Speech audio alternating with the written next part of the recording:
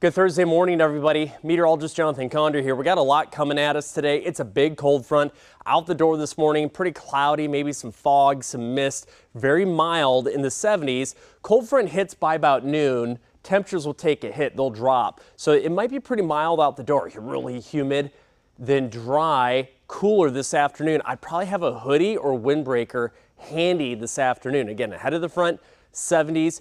Maybe 80s. Behind the front, temperatures falling into the 60s and even the 50s. You'll notice winds kicking around to the north, that 10-degree temperature drop. That cold front, there's a location, 10 a.m.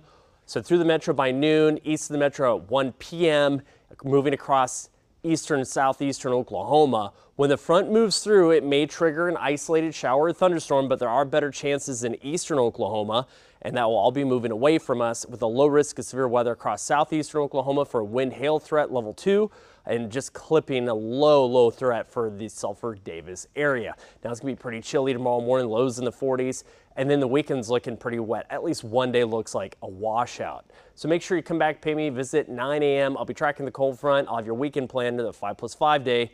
You don't want to miss it.